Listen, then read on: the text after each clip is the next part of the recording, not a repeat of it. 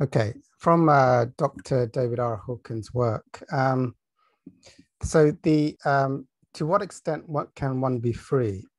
Through muscle testing kinesiology, which is a kind of alternative therapy for, if you like, finessing information out of the divine realm.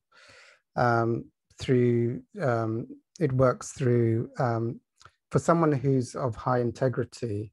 If you ask a question, your muscles which make a statement which is aligned with infinite truth, then the body remains strong as long as you're in integrity and you have that humility.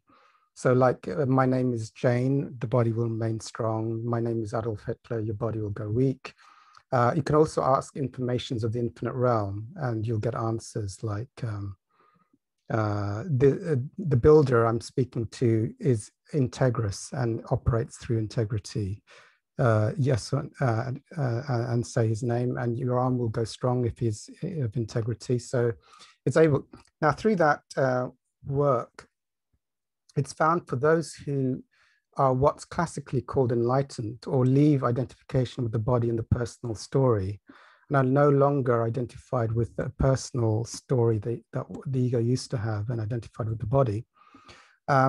Through that research and also through sharing his own experience and also the lives of enlightened teachers such as Christ and Buddha, information is gathered. So what happens is usually, I mean, this is how I interpret all the work I've done, also Ramana's work.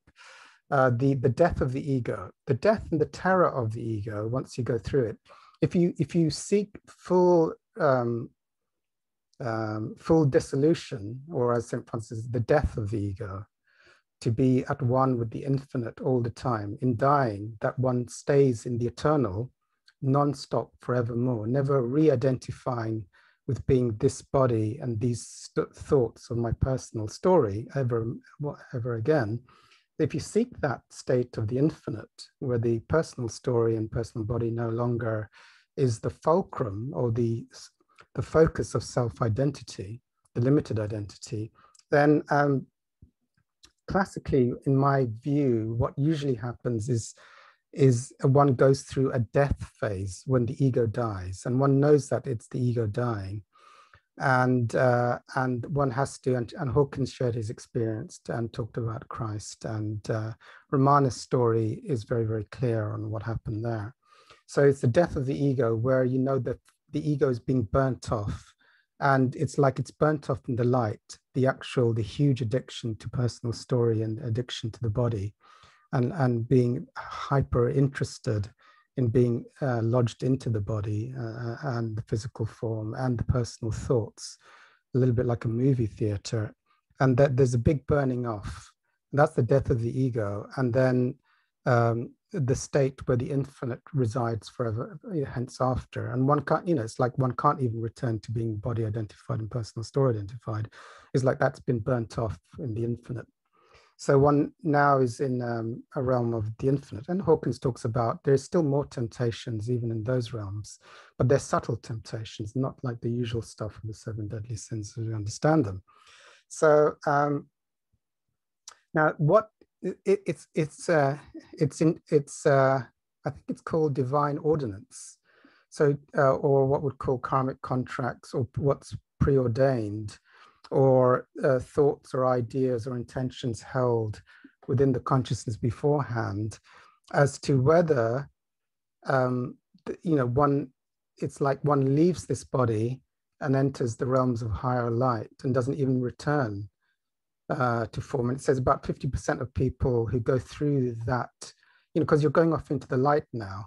So for there to be, it's a bit of a paradox. How can a body still exist and talk and walk if now one has gone into the higher? Well, basically what happens is it's like a divine thing. It's like if it's destined from the infinite for the body to carry on walking and breathing, and for what used to be the personal story being used as a vehicle for information in the collective shadow of the suffering of collective humanity, then that can happen. It seems like there seems to be everyone else will think it's a personal body and a personal story that's talking, but great light is released into the world of darkness, the collective ego. So that can happen. Sometimes, it might look like they just go off into the light and it looks like the body's died, but that's not exactly what's happened. So that's the one thing. So as you get, you can get to high sainthood, which means you can stay in the body. You're not quite lost your sense of self being in the body with a personal story.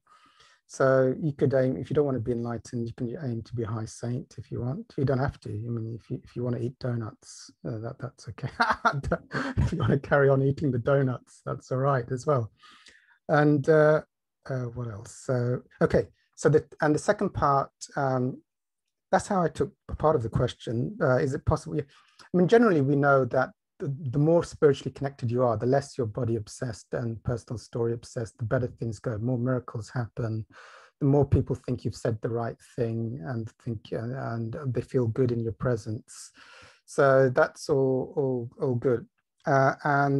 So 12 steps, Course in Miracles, that all helps with maintaining the highest connection to the infinite. And builders, builders, is definitely part of my story. Dishonesty with myself, with money, and then experiencing others being dishonest around money towards me as it comes back. So with that, for me, everything happens in perfect synchronicity. The Course could say it's a chance for forgiveness, or the Lord's Prayer. Like I have been dishonest towards other people with their money, so I must now forgive those who I judge as being dishonest with money. But there can be other things like stinginess. Like will you do 10 hours of work for me for £1? Can I haggle you down? Haggle you down. Can you do the overtime for free this week? So that can be part of the human nature. We all know that one. For me, those things, it's a valid question. It's like through prayer and meditation, what's the right thing? Sometimes it's the wrong thing to let people give you too little. It's not good for them to give you too little money. You're going, look, the hourly rate is this, and or the usual rate that builders charge in London is £80 an hour. So I'm not going to give you £10, but I'm not going to give you £700 an hour to do some building work.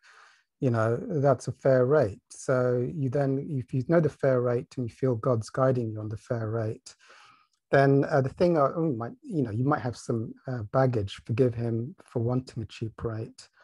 And also forgive yourself for not wanting to speak up and do all of that stuff. And then usually pray for a miracle. And then usually things can go much better anyway. But I'll stop